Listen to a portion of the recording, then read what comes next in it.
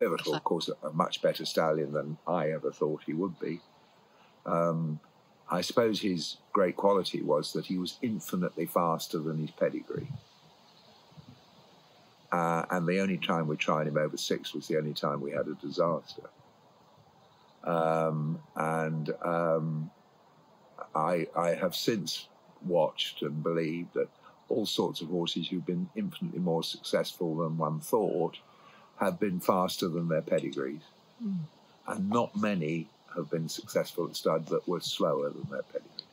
Pivotal was a very interesting horse because he was big and awkward and clumsy as a yearling.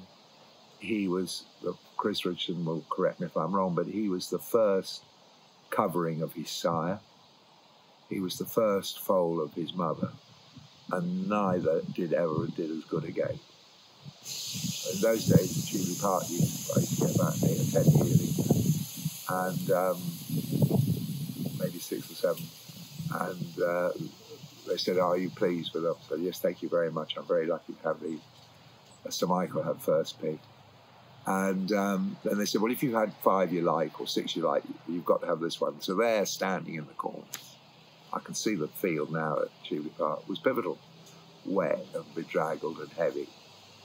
And he was very unsightly when he fell off the box when he came here.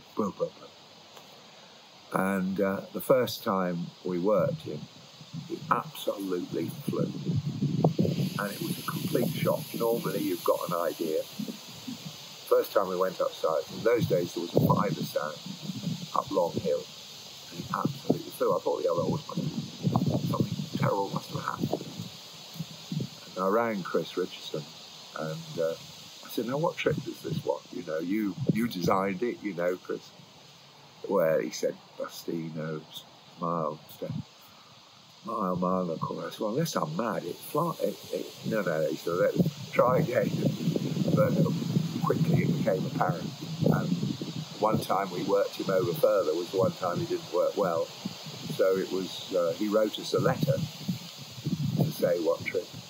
And when he went to stud, the same thing happened, because from his first crop, I had one out of a mare called Finn Lagan, who won 6 over a 1.5 miles, 1.6 for Mrs. Phillipson.